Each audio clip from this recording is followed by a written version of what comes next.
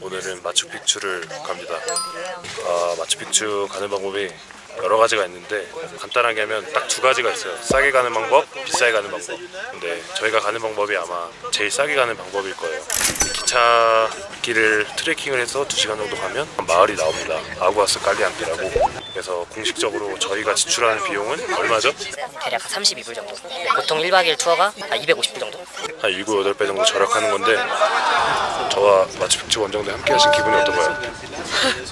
좋아요. 좋아요. 준비됐나요? 네. 즐겁게 갑시다. 네.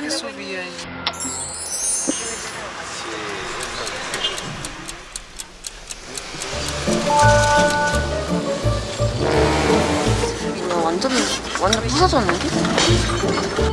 사실 도로가 굉장히 험하네요. 페루가 이 자연이 진짜 예뻐요. 이동하는 게 지루하지 않을 만큼 대박이다, 대박 진짜.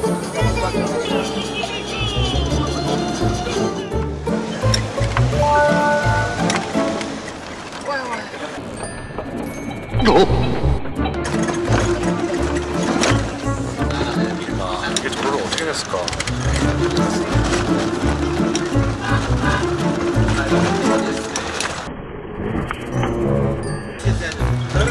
차가 이렇게 흔들리는데도 순간을 취할 수 있는 비결은 어떤 게 있을까요?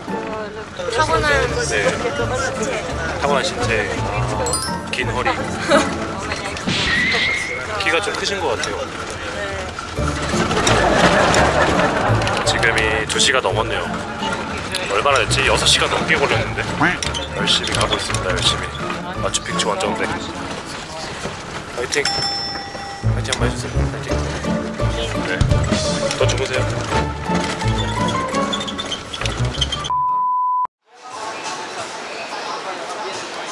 지금이 쿠스코를 떠난 지 7시간 정도 됐는데 여기가 이제 차가 들어올 수 있는 마지막 지점? 히드로일렉티카라는 마을인데 여기서 길을 따라서 아구아스 칼리엔테라는 곳으로 갑니다. 준비됐나요? 네.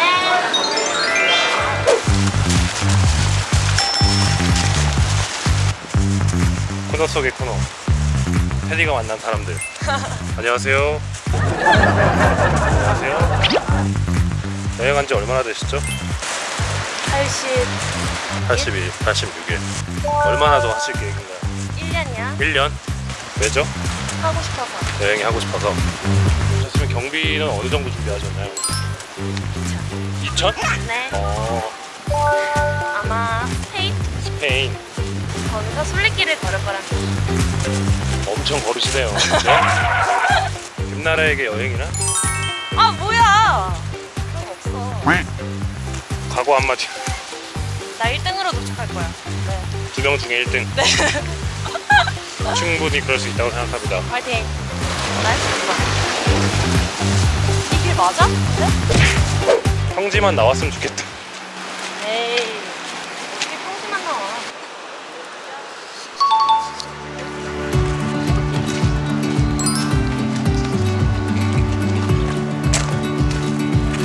처음에 이 방법을 선택하고 나서 막 가면 안 되는 길을 불법으로 사람도 없는데 위험한 거 아닌가라고 생각을 했는데 엄청 많아요. 엄청. 대원을 따라가면 될 것 같아요. 대원이 뒤처지네요. 괜찮나? 뛰지마.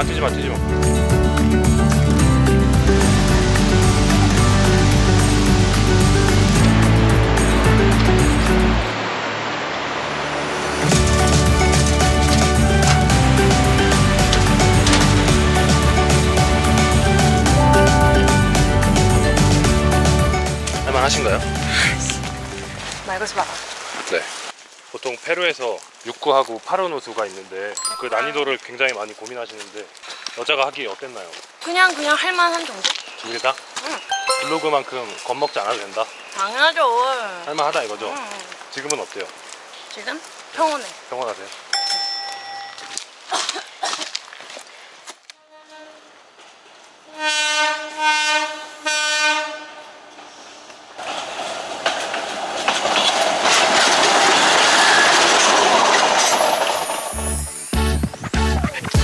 가방이 되게 이쁘시다.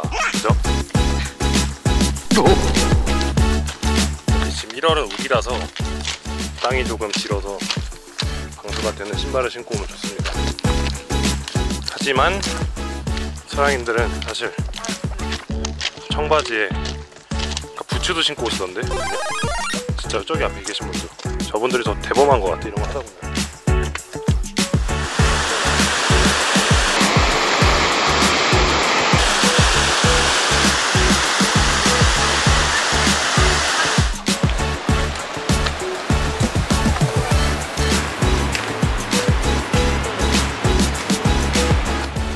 걷다 보면 중간중간에 기차 소리가 나요. 이쪽으로 오는 건가? 올라.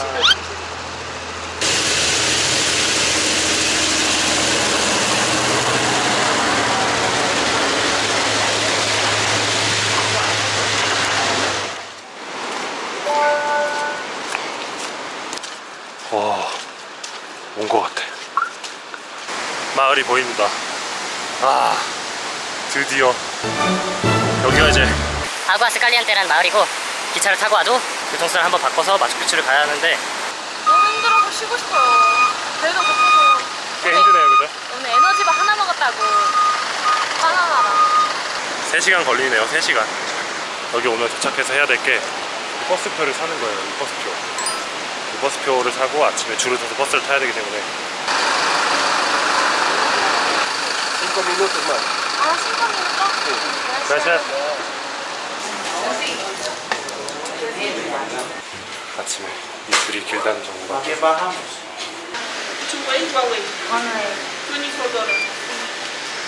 여권 집착. Bus a las 7:30. 7:30? Una hora antes. 아, sí, gracias. 예쁘게 바꿔줘. 티켓 샀나요? 네. 오늘 마추픽추 원정대 초저가로 마추픽추 가기 1일차가 끝났습니다. 힘드신가요? 힘들어요? 육구보다 힘들어. 진짜로? 어. 안녕 한번 해주세요. 내일 봐요. 내일 봐요. 안녕. 안녕.